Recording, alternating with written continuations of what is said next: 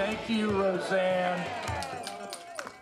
Well, kids can now enjoy the new Roseann Bentley Playground at Phelps Grove Park in Springfield. That opened earlier today with a big ceremony, as you can see.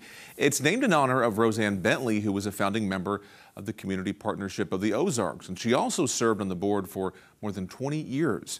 Bentley was also a Missouri State Senator and a Greene County Commissioner during her time in leadership. This is the Park Board's first musical playground. It'll have 8 different percussion instruments for the kids to play on. It's incredible that we're opening this playground exactly 12 months after we announced the project last year.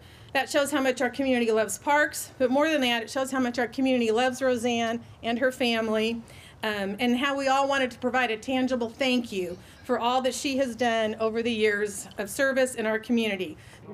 And as you saw right there, Roseann Bentley in attendance for that ceremony. She is 87 years old.